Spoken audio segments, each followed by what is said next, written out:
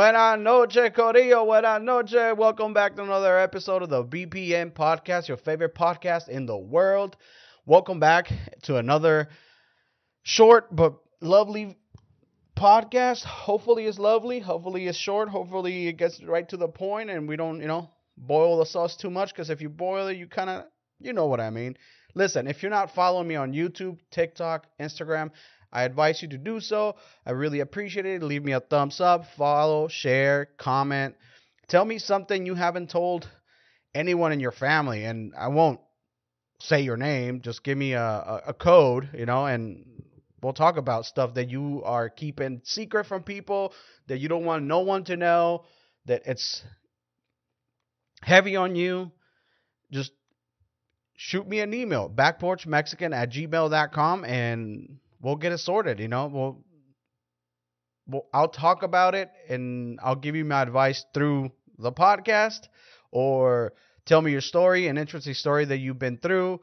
How you managed to date a 67-year-old lady, also being a construction worker, whatever it is, whatever. If you like sniffing toes, if whatever it is, just holla at your boy, and let's create some content together, and probably you're going to have some good laughs about it.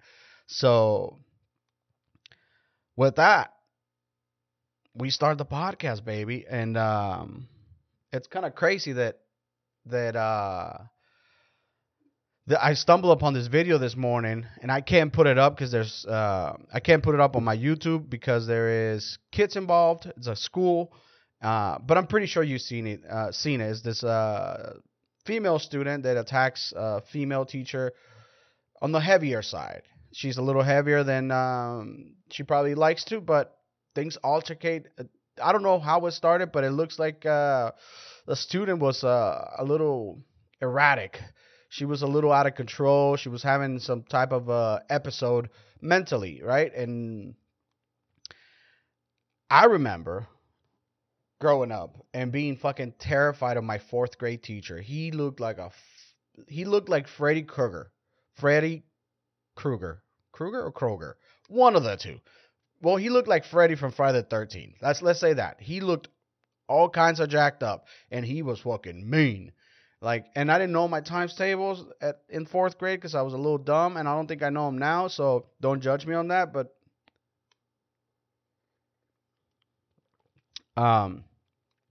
yeah, so I was terrified of my teachers. I would have never thought that I could put my hands on a adult, let alone a teacher, right? Someone you sort of respect, sort of have a decency level of respect towards this person, because they're teaching you something that you might not ever use, or that you might use however your views are on teachers. I would have never thought that I could do that. So the student, it's a little fucking crazy. They get into a scuffle by the door. The teacher kind of grabs her by the hair. She can't get a hold of her. She outside trips her. The student outside trips the teacher, and she breaks her leg. Now they're trying to press charges or what have you. But I remember I was in fourth grade, and I didn't know my times tables. So go back to that story. And I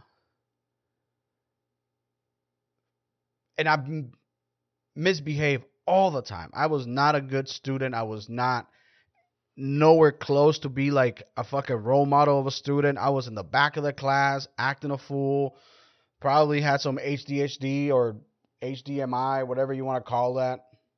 But that shit don't get diagnosed in Mexico. You just fucking, you need a couple of fucking ass whoopings to get you in shape. So I wouldn't be allowed to go to recess. And it was like, oh, we'll bring you a lunch. No, you didn't get lunch.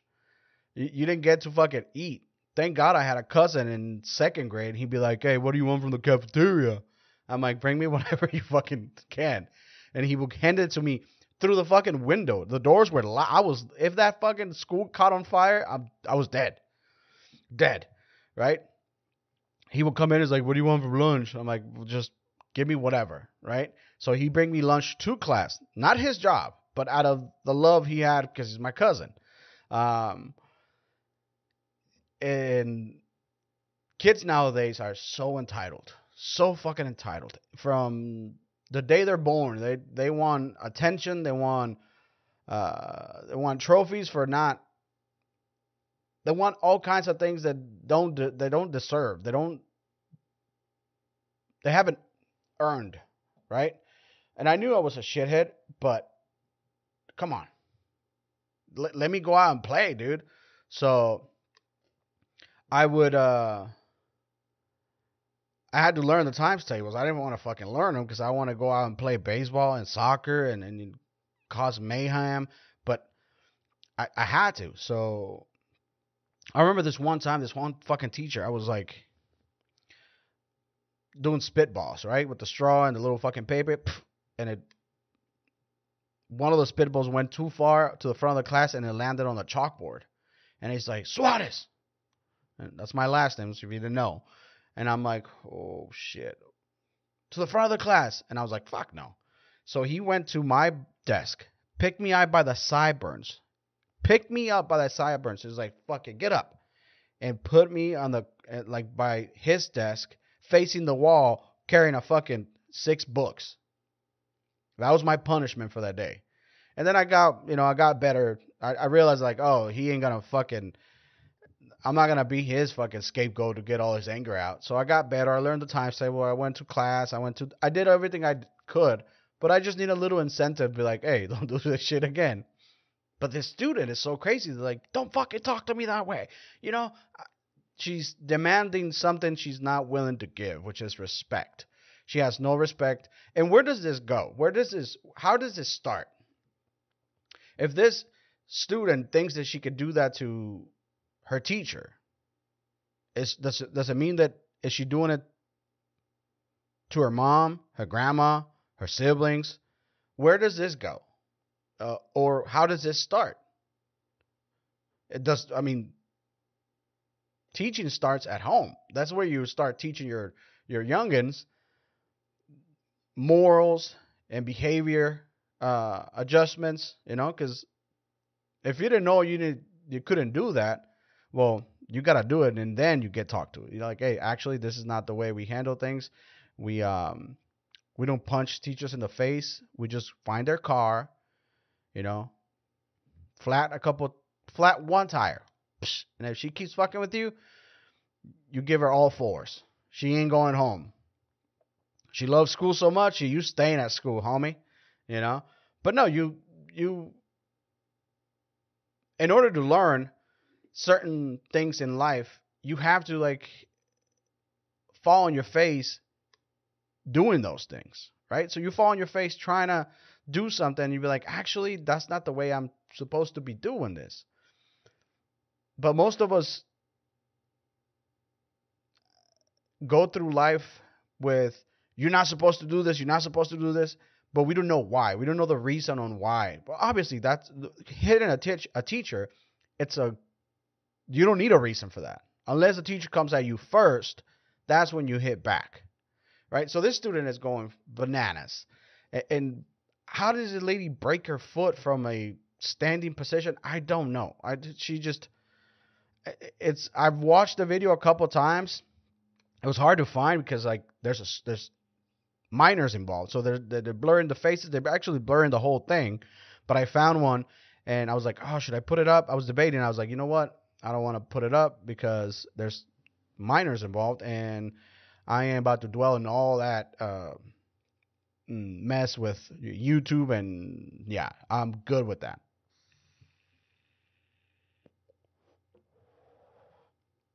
The moral of the story is, and it keeps going, which is, it's a little crazy to think that kids nowadays are so worked up. They're choosing violence, and I don't ever remember, like, having those thoughts in my head. Maybe my childhood was a little bit not as bad as I think it was, But like all I wanted to do was fuck around and play and be outside and have fun. I was like, fuck that growing up shit. Nobody got it figured out. I realized, like, I saw my uncle, 29, living at grandma's house. I'm like, yeah, this whole grown up is a scam. I'm going to fucking live up to the last. I'm going to squeeze every piece of memory of this childhood as I can. And I did. And I was wild. I was uncontrollable, yet somewhat smart, if you want to call it, right? Because I didn't really get into trouble. I just didn't get caught. I didn't get caught doing the shit I was doing. But growing up, like playing sports outside with your friends, all day till sun came down, and then you play hide and seek and you make out with like the fucking neighbor, and that was fun. This kid's out here just fucking Snapchatting and TikToking and doing all this. That's not healthy. That's not a child under 13 shouldn't have a phone unless it needs to be implemented. What I'm saying is, like, if your child, for example, there's many kids that take public transportation to school. You need a phone. You need to be able to contact them. You need to know where they're at all times. They go to practice. They go to this. They have extracurricular activities at school. Sorry about that stumble. That's a big word for Carlos. There's needs for the phone, but like just to have a phone, right? It's a no. It's just, I think you get caught in between video games and phones, and like you don't get to experience other people outside and read body languages and facial cues, and you grow up in this world where like nothing is real. Everything's through a screen. All right, the best childhood are outside in the mud, playing around, playing tag, playing hide and seek.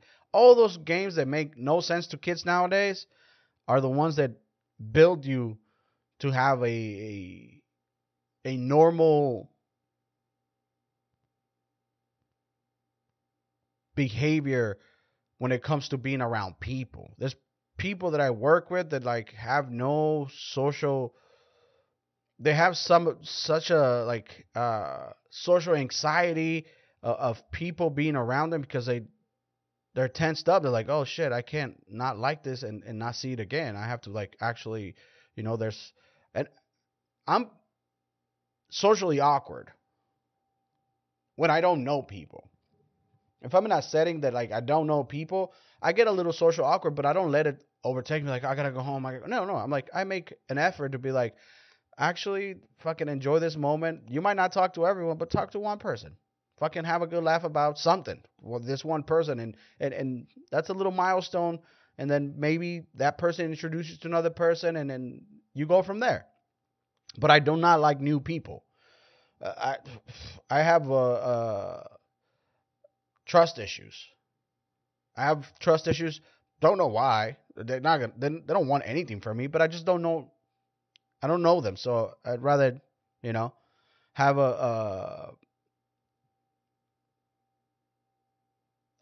I'm a good judger. I judge the shit out of people like you have no idea, and I'm almost 100% almost right every time. When something's off about, I'm gonna sound like a fucking hippie right now.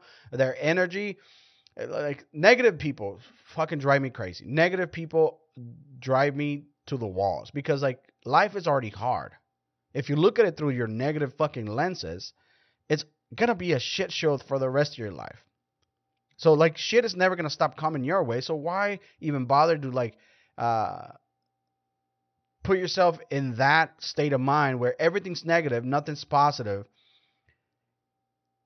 But life is like, oh, you think it's negative? Here you go. Right? Just like everything else. Like when you think positive, you might be like, oh, fuck, this shit again. But you know what? You got a positive state of mind that like, okay, what's next?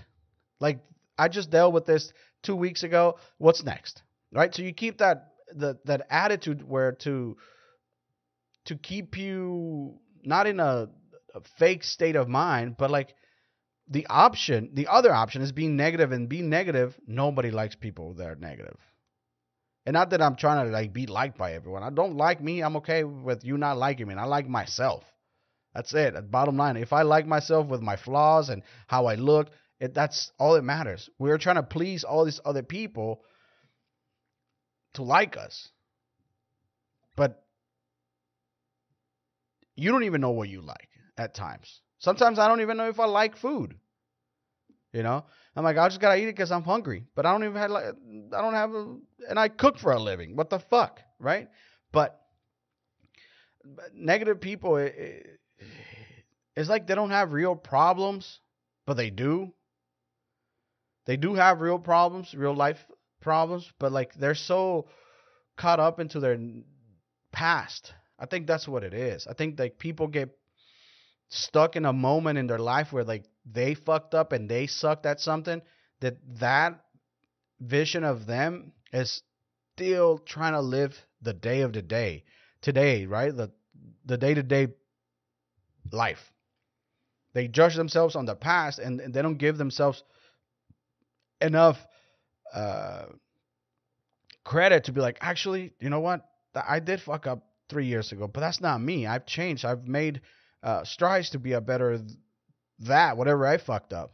But we're so entitled that we want everyone to feel the way we feel, right? If you don't feel my pain, you're not nice.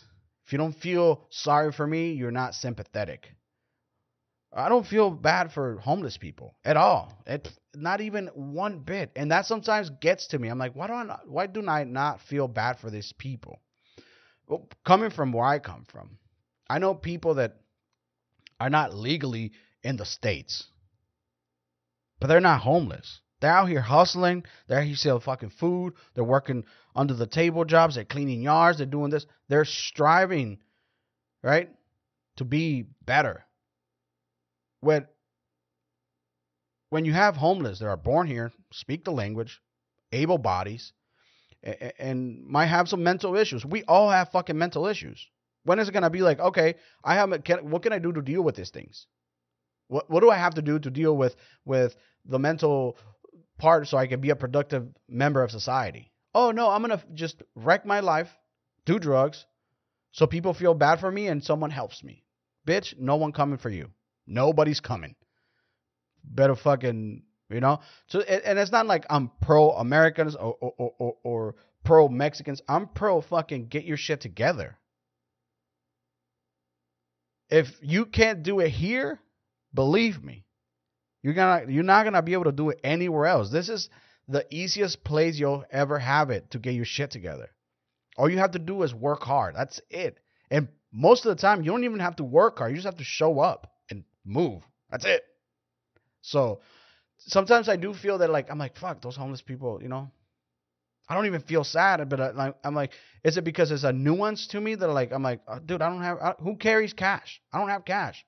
I'm going to start fucking like, hey, can you break 100? See what happens, right? This homeless guy opened the door for me at a convenience store, and I'm like, you're not getting shit, boy. You better not open that door. He's like, good morning, sir. I'm like, fuck off, okay? So I failed in that regard to see the human behind the exterior, right? I'm admitting it to right now to you guys that I failed to see the human in that. But I know crackheads that like work their asses off to earn that rock. They go to work every single day on time, never skip a beat. But on Friday nights they turn up, right? Or through the day they just smoke a little crack to get through the day, but they show up to work. Those are the type of people that you're like, okay, you have an addiction, but you still have priorities. You know, you gotta pay bills, but you still doing crack or smoking pills or whatever it is that you're doing. But if you just let go and be like, feel sorry for me, you know, it hurts, my pain. We all have pains. You're not the only one that has gone through life. You think you're the only one that has problems? Well, news to you, buddy. You don't. You won't be. We all have problems. We just decide to look at it from a different perspective on how do I get out. And these kids nowadays are just, and I was talking about it with my son yesterday. And I was like, did you see this video? I showed it to him. I was like, did you see this video? He goes, yeah, those people are crazy, Dad. And I'm like, what do you think? What, like, have you ever felt the need to like be physical with a teacher? He goes, I don't like my teachers, but I have to do the work. So no, I don't want to. I want to get in and get out, Dad. I'm like, okay, that's a good. I want to get in and get out. I want to get in, do my work, get out with no issues. Because his mom will whoop his ass if he brings home a fucking D. He knows, too. I was like, we looked at your grades, dude, and good job, but there's a C in there. He's like, biology is so hard, Dad. I'm like, it is hard. It's fucking hard. Biology is it's not hard. It's just confusing. That's what it is. The words, this, they do this, and yeah, no, thank you. That's why I'm doing. I gotta, that's why I'm fucking chef. But at the end of the day, teach your kids, if you have kids, to be respectful of adults. There's no, like, I remember like getting screamed by a neighbor of mine back in Mexico. She was an older lady, and she's like, hey, stop doing that. And I was like, I'm sorry. And I didn't yell back. I was like, I'll stop. And she went and told my grandma. My grandma put a beating on me. She goes, go get me a switch. This is how old my grandma was. She made me pick my own fucking beating instrument. And if I brought home a fucking ranky-danky one, no. She had one stashed behind the stove. It was, being dry by the heat of that wooden stove. Boy, I can still remember the sound if I close my eyes. She would make it whip. She would make it cry. And I'm like, ugh. But never, I was like, stop hitting me. I would just take that beating, And one day I got mad. I was like, I'm fucking leaving this house. She goes, bye. Don't let the door hit you. I'm like, no, I'm just playing. I don't want to go anywhere. I love you. But we're different breeds now, but kids nowadays are different. They're just they're smarter than me. They for sure. Most of the kids are smarter. They just don't have the technology smarter than most adults.